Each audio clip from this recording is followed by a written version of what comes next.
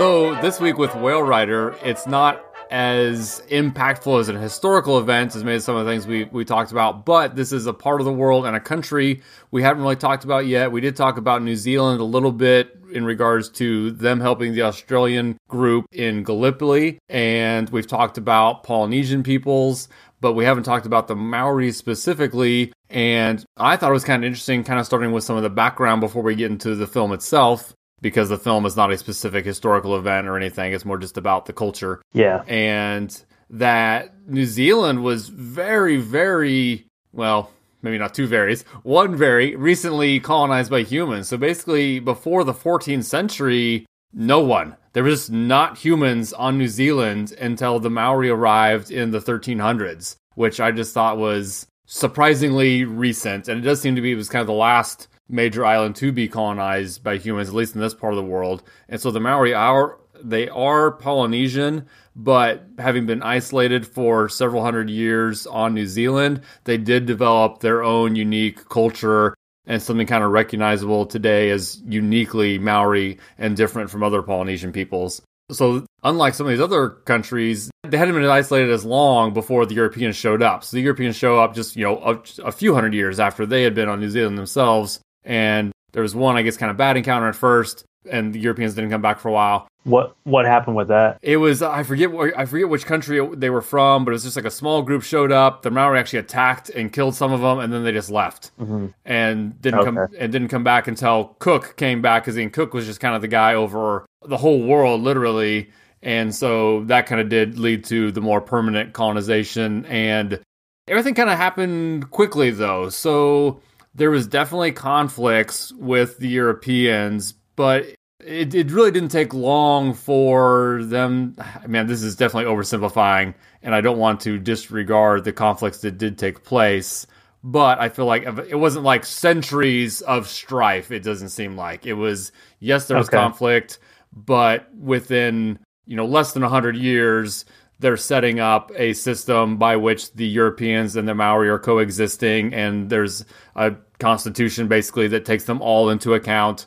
Now, yes, there was an issue with the guy who translated the treaty from English into Maori didn't really speak Maori that well, so the Maori were maybe agreeing to things that weren't true from the British point of view, and so there's definitely some conflicts with all that stuff. But it's kind of even since the late 19th century even, it's been a very progressive and welcoming country. It was like one of the first, if not the first country in the world to allow women to vote. They've been very anti-nuclear from the beginnings of the nuclear age, and that's may cause some issues with some things, or with even like, say, South Africans wanting to come play rugby there. They were right from the beginning protesting, nope, not until you get rid of racism in your country. So like, it's just been a very standing up for kind of what's right before maybe the rest of the world caught up to the New Zealand way of seeing things. And then also the phrase, I just watched a YouTube video kind of real quickly about their history, and the phrase that used a couple times was punching above their weight. That New Zealand, despite a low population, just tends to kind of have a disproportionately positive impact on the rest of the world from the kind of things I mentioned, or basically sending, if I had the numbers right, it was almost like 1/10 of their population they sent to fight in World War I or something ridiculous like that, or World War II. And wow. So just kind of always, quote, again, punching above their weight, and just a very, proud people, proud to be from New Zealand, but not in like a negative nationalistic way where they want to try to flex their muscle. It's more just like, we're proud of who we are and where we come from. And then the phrase that they kind of say is the common New Zealand greeting, that it's a Maori phrase that, so there's the New Zealand people who are not of Maori descent, they actually have a term for that is actually far too close to the name of our character here today. So I kind of want to say it a little right here. It's like Paikia is the name of our main character here today, but it's like Paikia is the name for European New Zealanders. So it's really similar. So I'm probably going to try to avoid saying it, but it is the kind of the two, groups there. Yeah. And more recently, New Zealand has been in the news for being like one of the countries to best handle the COVID-19 pandemic. That's absolutely correct, because they just kind of real quickly said, nope, here's the best way to do it. We're all on board. Yeah, at the very beginning, they kind of the entire country got behind the idea of a super intense national quarantine and mask wearing. And I think today they have almost none. They might even be literally zero new cases, like daily. Yeah, as of a week or two ago, I'm pretty sure they hit 0 new cases, at least on a couple day stretch there. And like their schools are all opening up in the fall, no issues. Like they're, just food for thought, United States. Exactly. Fake country, no New Zealand.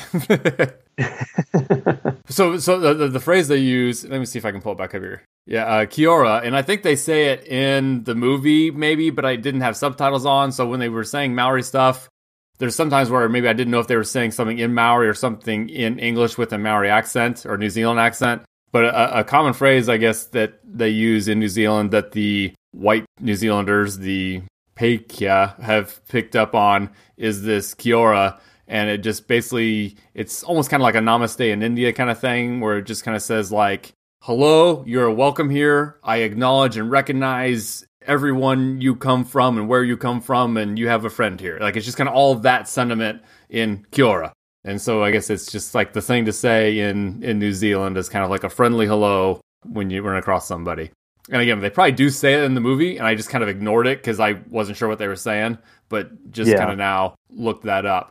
So, this is a film that I mentioned to you I really, really love, and you had not seen before, and it was probably my fourth or fifth time watching it, and I just straight up cried the whole thing this time. Like, I just love this movie so much, and it's not like we talk about like a Hotel Rwanda where you're crying because it's like the horror. This is more like the beauty and the sentiment of the relationship of this girl with her grandfather specifically is just so beautiful, and I think it just works. And then, of course, again, having seen it now, 4 or 5 times where I know what's coming, and I just think it's so beautifully set up and developed that because I've seen it more times, I'm actually crying more. Like the first time through is probably just the scene you had mentioned in a text to me about her giving the speech for her grandfather who didn't show up. Yeah, at the school program. That scene, that it messed me up because for people who haven't seen it, basically she gets up and she won some contest for like her school or for their province or something, right?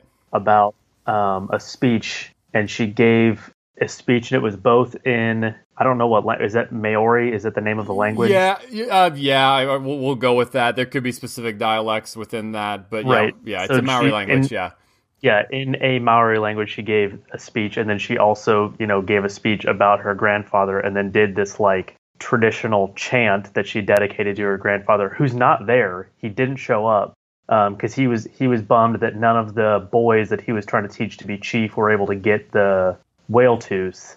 But he was still on his way. He was still on his way on that one, though, and then he ran to the beach whales on his way there. Oh, that's right. But so he wasn't there at the school presentation, which is also like it makes it doubly sad because the whole time she's like, she goes in and like gives him a little card that says like, you're my guest of honor for the school program. Right. And when they first show up, her grandma is talking about like, she said, I don't know if your grandfather's going to make it. And she says, no, he'll be here. And then he's not there. Right. And so she gives this whole speech and does the chant and everything. And she's like trying so hard not to cry, but like is basically bawling the entire time. Right. And then you as the viewer are just, I'm going to cry right now. I love this movie so much. I dare you to watch a 10-year-old Keisha Castle-Hughes, dedicating a chant to her grandfather and bawling her eyes out. I dare you to watch that without feeling anything. Right. You're dead inside. So backtracking, again, the movie itself is not historical, but it is representative, and I do want to get into it. And what I guess I always kind of noticed it, but it really just was highlighted for me this time through how much this is darn near like a fantasy as far as of her being like the destined queen who's the granddaughter of the king who thinks women can't rule. Like, it's almost like there's like a fantasy element to it for me that she's like basically he's looking for the prophesized, heir to the quote throne, and ignoring, and she's clearly it, right? But he just won't admit that his granddaughter can be the leader that their kingdom, quote unquote, needs.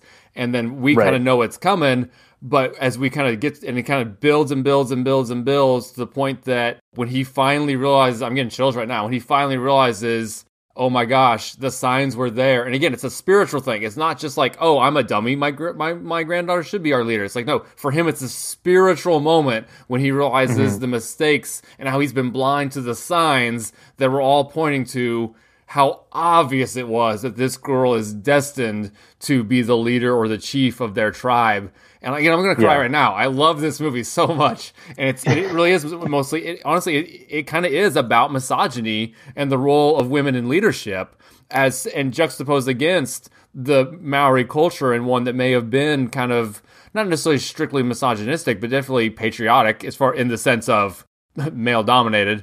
I guess you wouldn't use the term patriotic, is it? Or patriarchal, I guess I should say. Patriarchal. Yeah. But I like to add syllables in there.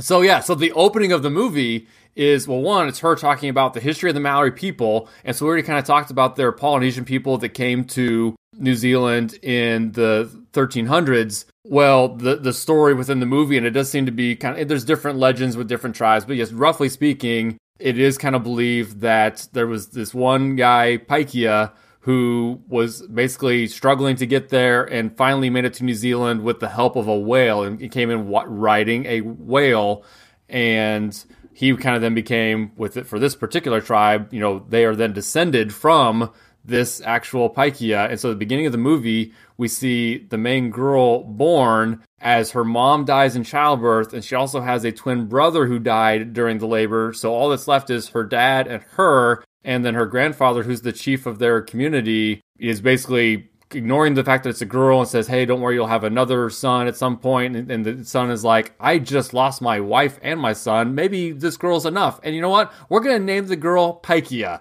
after our ancient ancestor, first chief of our tribe. And the grandpa is just like, the hell you are. That name is sacred. You don't give it to a girl because we're looking for the next chief. And her dad is still around, but lives over in Europe and is kind of an artist and dating a white girl. And so he's basically kind of like almost I think I was thinking of Lord of the Rings, especially because we're in New Zealand here, in kind of an Aragorn way. He's separated himself from so he basically is taking himself out of the line of succession, I guess you would say. Yeah. And so, it's just kind of then the relationship between this granddaughter and grandfather, and he's looking for the next leader of the tribe, while the granddaughter is checking off all the boxes. She's just kicking butt in everything that her grandpa has the boys do, and he just won't have it and just doesn't even want her trying to do these things. Yeah. Including, they have the taiaha. The staff. The staff. So she, tries to learn it. The grandfather won't teach it to her. So then she goes and seeks out, it's like her uncle or something. Right.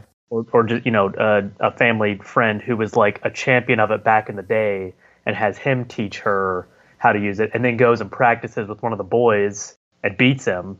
And it was her grandfather's favorite boy, who she kind of had earmarked as, oh, this will probably be the chief. And then once his granddaughter beats him, he's like, nope, you're out of the running. Yep. And something I didn't notice somehow the first times through completely, but the idea that they keep showing this old giant boat. There's a specific name for them. They're like those long, skinny boats when you think of Polynesian countries. They call it a waka. Yes. It's like the canoe. Yeah, but probably 40 feet long. Right. Yeah. I say canoe, but it sits 25 people. Right. And a dozen dudes on each side rowing. Right. It's huge. Maybe even longer than that. But yeah. And so we keep seeing it in the background. It's kind of this boat that's kind of disrepair, and she mentions it being her father's boat. And I really didn't notice how often they kind of pointed back to it in the background, or you would see it being neglected, or when she's standing on it looking out over the beach as the whales have beached themselves, and how then that's, they don't quite necessarily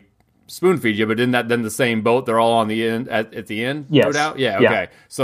Yeah. So just, and again, there's definitely a fantasy element. You could basically do this exact same story and set it in some fantasy world, and it would be not more impactful, but just all the tropes kind of just fit perfectly in line with this destined queen. And that that canoe that was going to be Paikia's father's gift to her twin brother who died. Oh, okay. He was building it for the brother. That's what it was. Okay, I missed that. Okay.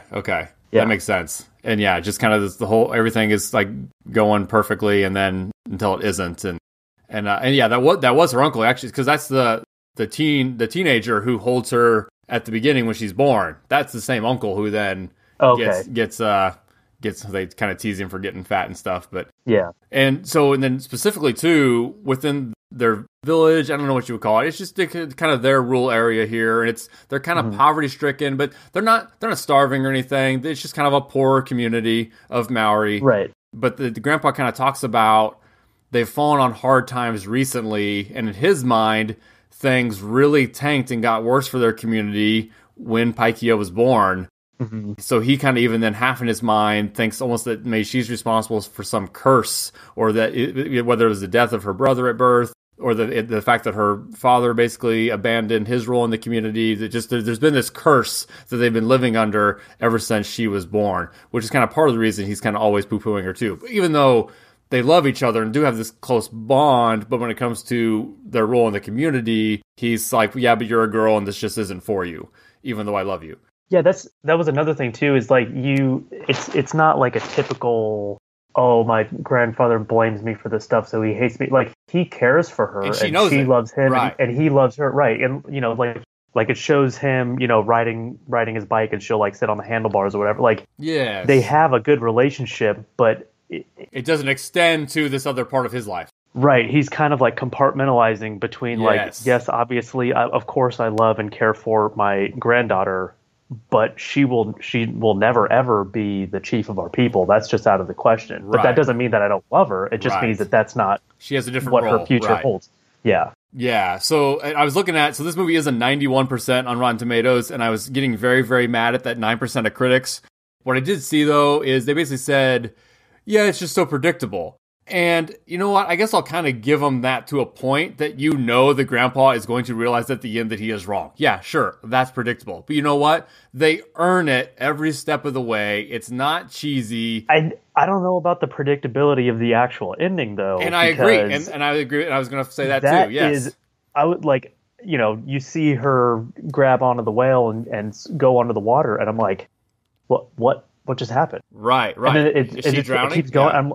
Yeah, and then they show the big canoe and everything. I'm like, oh shit, like this is her funeral. Right. And then all of a sudden, like they just cut and she's just there. Right. So yeah, so screw you critics who don't give this a thumbs up. But yeah, the predictability of her grandma being wrong, but you still don't know beyond that to what extent or how his wrongness is going to manifest itself, and what's going to happen to Paikea herself. So yeah, there's so much you don't know, and it's so rewarding. And they just, again, I do think they kind of set it up beautifully where it doesn't seem forced, and it's just kind of one quote-unquote test at a time.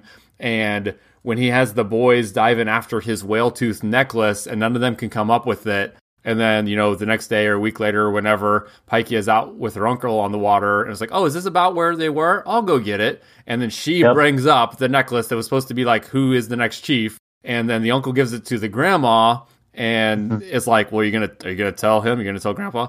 And she's like, nope, he's not ready yet. And of course, all this is with a New Zealand accent. And see, that was like the one thing in this movie that I was like, that doesn't make any sense. Oh, you didn't think so? Like, why would you?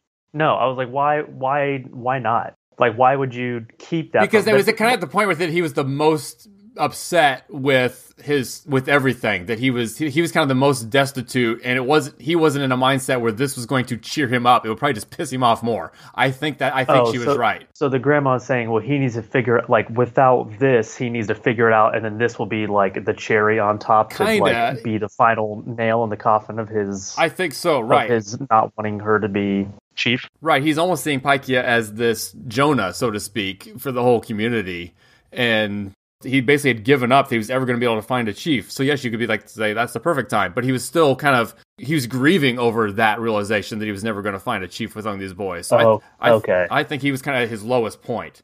And then so anyway, gotcha. So then he still is coming out of his funk to go see the concert or whatever, her reading, and then gets distracted by all these beached whales that have, and again, keep in mind, for this tribe, whales are sacred because that's how they saw their ancestors as having come to New Zealand in the first place. So the fact that there's half a dozen beached whales, I mean, they're literally crying as they're trying to figure out how to save these whales from dying on the beach. And so after the concert thing, they all kind of realize what's going on, and then they're trying to help the whales, but they kind of can't do much about it. And there's kind of the one that they realize is kind of like the alpha whale, their leader. And yeah, so they can't even tow it with the tractor. And then finally, Paikea herself, as everyone walks away, gets on top of the whale, and she is the motivating factor that gets the whale to kind of want to live again, and all the other whales follow, and then she's off in the ocean. And again, so it's kind of just built up to that she's destined to rule, and then the grandpa sees that, and then grandma shows the whale tooth necklace that she reclaimed, and he's like, well, which one grabbed this? And then grandma is about to rip his head off. It's just like, what do you mean, which one? You know the whole time who was destined to be the next chief, and you just wouldn't admit it to yourself. And then he says, like, okay, my granddaughter's literally riding the alpha whale, saved the whales, got the tooth, and just the look on his face of, oh my gosh. Basically, it's like, forgive me, Lord, for what I have done kind of thing, the Maori version. And just like, I was the one being tested this whole time. That's what he realizes in that moment, that I was the one failing the test. I now see it. I'm going to embrace this new moment for our tribe, that we are going to have a female chief, and I was wrong. And again, I'm getting chills. I just love this movie so much, and I do think they earn it every bit along the way.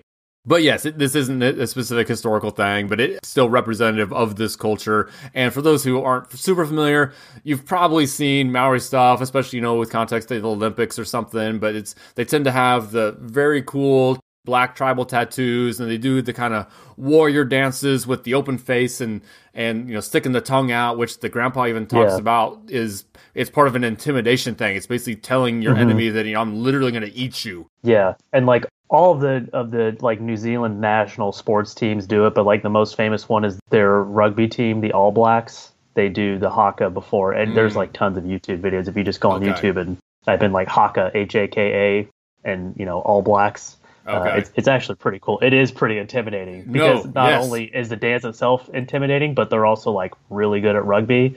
So it's like, this is us intimidating you before we're about to just crush you. Absolutely. Yeah. And of course, there's always these muscular guys with these tribal tattoos. Yeah. A bunch of dudes that look like The Rock. Basically. Yeah. And it's one of those things where like, man, it'd be so cool to have like a Maori tattoo, but that's kind of one where like, nah, you kind of have to be Maori to get a Maori tattoo, or it's almost insulting. It'd be like getting the Olympic rings tattooed on you if you're not an Olympian. It's like, no, you haven't earned that tattoo. You don't deserve that tattoo. So Maori tattoos should be reserved for the Maori people, but man, they're cool. That's really about probably all I had. New Zealand to this day is a place I have not yet visited, but would love to. It's for sure in like my top 3. Right. Definitely top 5, probably top 3 for places I want to go. And honestly, it's like a lot of it is influenced by being such a huge fan of the Lord of the Rings movies and watching them so much, like growing up. It's like, it's basically this like a 10-hour New Zealand tourism commercial because of like every landscape you see. It's like, oh yeah, that's not in Middle Earth. That's not like a fantasy realm. That's all real. You can go see it. It's all in New Zealand. Right. And you watch the special features on the Lord of the Rings. It's kind of interesting to see how like, okay, yeah. So in this shot here, we added the little ruins that are fantasy, but the whole background vista, that's all the mountains, the hills, everything. You can go see all of that. Yeah, it's gorgeous, and kind of one of those geothermic hotspots, kind of like an Iceland, but down in this other southern hemisphere. And they do have issues with earthquakes and stuff that have hit recently, but it's a beautiful place that I would love to go visit, and I definitely have a predilection for the Maori culture. I find fascinating and important, and so there's a kind of one last thing worth mentioning here is they've done a good job of kind of making sure they stay strong and remember their cultural heritage. There was kind of a dip in the early 1900s where their population was kind of falling. There's maybe a little risk that they might get too absorbed into the European culture, but they've kind of done a good job. Again, they do seem to all get along mostly, but they have made a decided effort to preserve that Maori history and culture, and their numbers have rebounded, and there's a lot more of the cultural stuff that maybe like in the 50s, it might have been harder to find a lot of these cultural things and things like doing the dances and the warrior dances at the rugby matches. They probably wouldn't have occurred to them 60 years ago, and now they're making a point to kind of keep those things alive. Yeah, and that's something that I kind of wish, like, it's too late now. Like, I don't know if it'll ever happen, but I think it would be cool, to see more of a cultural, like, joining hands, if you will, between, like, in the United States, between native people and European settlers, which the history is obviously completely different here than it is there. Right. And they did have their issues there, but right, not like we had here where we don't they don't have the numbers. We got their numbers too low here. They can't even thrive like the Maori are. Yeah. But yes, it would be nice to see that. Yeah, I feel like it's tough. I'd be curious, I guess, what the European population of New Zealand, how they see it, and if they kind of feel that similar kind of pride. But I almost feel like here, when you see a traditional Native American event of any kind, it feels, awkward is not the right word, but it just feels so other and out of place, and just like we have no connection to it. Like, kind of to your point, though, it would be nice to get that back and at least recognize that, hey, no, that's not our ancestors, but those people's ancestors were here first, and this land we're living on and growing our food on was their land, and there's maybe an homage we could pay to that and kind of be united in that appreciation for the history. You're right. It would be neat to see something like that here. So last week, this week, and next week, we're all staying right around the year 2000, roughly. And then next week, we're going to deal with something we haven't really talked about much yet on this timeline, the war on drugs, with the 2000 film Traffic by Steven Soderbergh.